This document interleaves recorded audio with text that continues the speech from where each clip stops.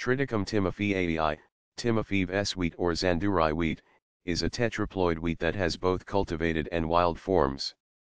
The domesticated form is restricted to western Georgia, while the wild form, formerly categorized as T. Eraticum jacobs, can be found across southeastern Turkey, North Iraq, West Iran, and Transcaucasia. Timopheevii wheat is believed to have evolved in isolation from the more common Triticum turgidum, and hybrids between T.